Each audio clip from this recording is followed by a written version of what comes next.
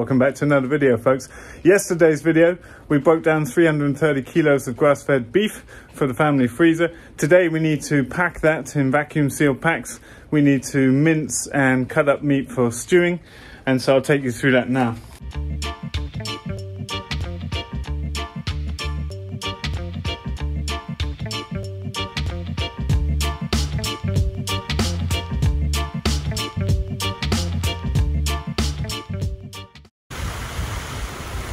Well, good morning.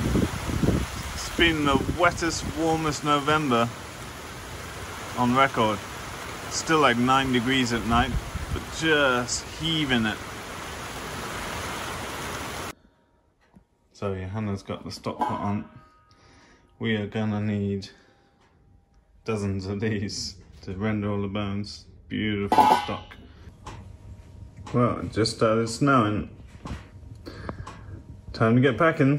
Someone asked about this tool that we saw in yesterday's video. This is just a simple bone scraper. They're usually stainless steel or plastic. It's really effective at taking away bone dust or fragments from the bandsaw. Okay, mission on.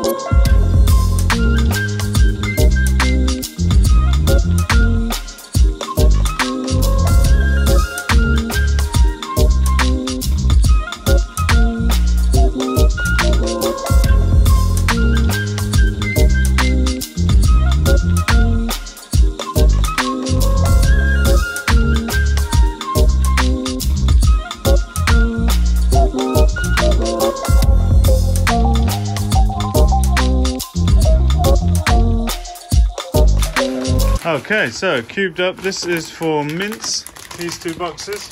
Got some cubed up stuff for stews. Johanna is vacuum packing steaks and ribs and other stews. She's got cold fingers. So we've just got a simple vacuum packing machine. We've got quite a nice grinder, so we'll start getting stuff into that pretty soon.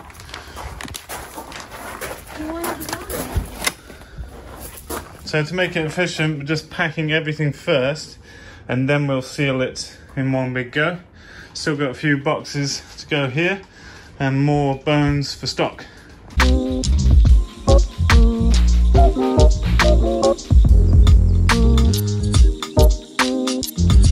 the important thing about mincing is obviously you've got to take all the bones out, and they're taking some of the hardest sinew out, but we want all that collagen, all that good stuff in there. It's really good for you to eat.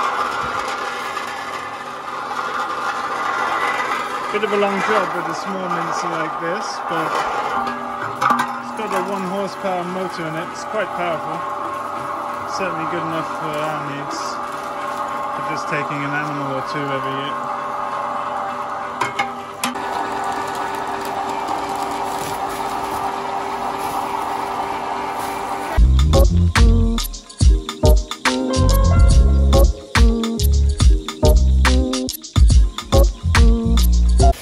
So, machine made extremely light work of that crate. It's got one more crate to go here, but I think it helps cutting it up into these sizes. Really happy to have all this fat and collagen, all the good bits that are really important for nurturing the body.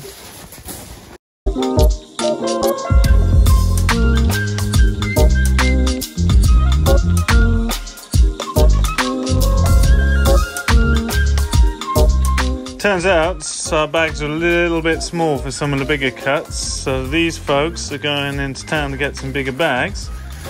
Ragnar, you've been so patient while Mummy and Daddy have been doing this, haven't you? So really, this is the basis of what I think of as food security. Thinking about the economics of a cow, that bull costs us 1,500 euros. he served the cows. We had some calves, and hopefully they're pregnant. We'll have more calves, and each of those cows will have many calves, and they will yield not so much meat as he did, but several thousand euros. For context, this is about 4,000 or 5,000 euros of grass-fed beef. In Sweden, it's not cheap to buy grass-fed premium organic animals. And so I think you'll agree, remarkably good investment. Livestock, not dead stock. So from this one bull, essentially, we can eat, as a family, 1 kilo of beef every day for the next year. Pretty amazing what you get from a big animal like this. Tell us, you had an idea, Ragnar. What was your idea? Building a shop. Building a shop out of wood. Tomorrow? And what are we going to sell in that shop? We're going to get stuff and put it in the shop. And we don't need to have things in our house. Aha. And you said it was going to be all organic. What happens if things aren't organic? Or people don't want organic? They do not come here. They don't come here. If you're not organic, don't come here. Do you know what we would call the shop?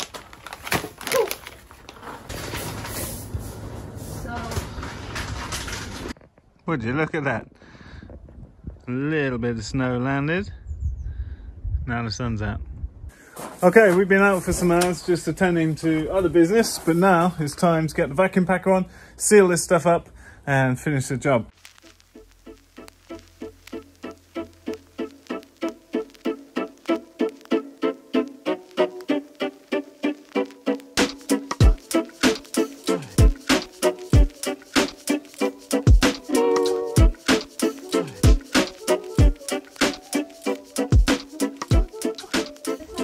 So, mince on the go, separating things into different cuts. The important thing with these vacuum packers, this isn't the best machine, it's just what we have. You've got to make sure you keep the ends of the bag from getting grease on them. So we always fold the bags down, put the meat in, roll them up again, so there's no grease on there. And make sure it goes into this duct fully and press it down equally over the whole length. And you can see on the pressure gauge starts to rise as it takes all the air out. And as it reaches the top, I can put the electric on to seal that.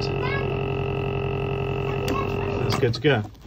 This one's annoying, you have to turn it off and on again. But then that's sealed up good. Perfect.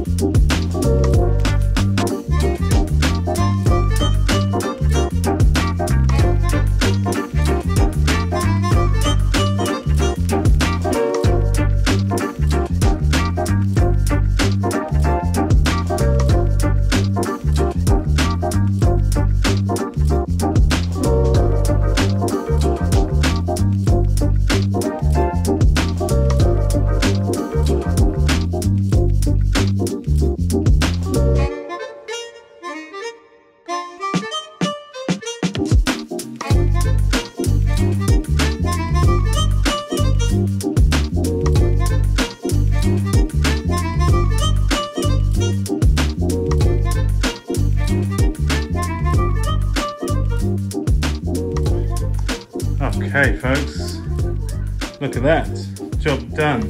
Still got a little labelling to do.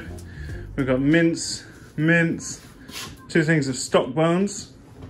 We've got roasts and stewing stuff. Most of the leg stuff is for roasts and stews.